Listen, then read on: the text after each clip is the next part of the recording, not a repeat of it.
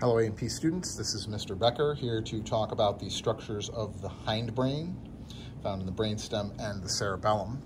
And the first structure to note, this one right here, and we take a look at it in our mid-sagittal cross-section here, this is the pons. Sitting directly below the pons, we have ourselves the medulla oblongata, located right here. And in one of our other models, I want to bring this out so that way we can kind of compare and contrast. You can see the pons here, and then directly below that, we have the medulla oblongata. And the reason being is that if we take a look at one of our other models, we can see the pyramids of the medulla quite clearly, and then here we can see the olives. And then if I tilt a little farther to the side, we can see the pyramids on this model, and then in between two of our cranial nerves, we can make out the olives. They're just a little bit harder to make out on this particular model.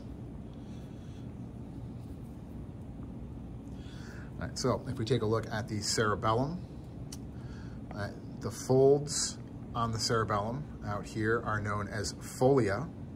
They are directly equal to the gyruses that we find in the cerebrum. So you can see all the folds of the folia out through here. And the reason that they get the name the folia is because all of the tracts of white matter that run through the cerebellum come together in this tree-looking structure known as the arbor vitae.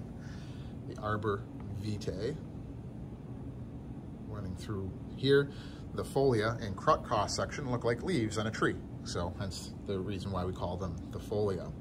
And you can see they all come together here, and then sitting directly anterior to the end of the arbor vitae is the fourth ventricle that separates segments of the brainstem from the cerebellum on the posterior. And if I take this other model, kind of put it together real fast like this, we can see that same thing. We can see the fourth ventricle sitting right here. The walls of the fourth ventricle are made up with the cerebellar peduncles.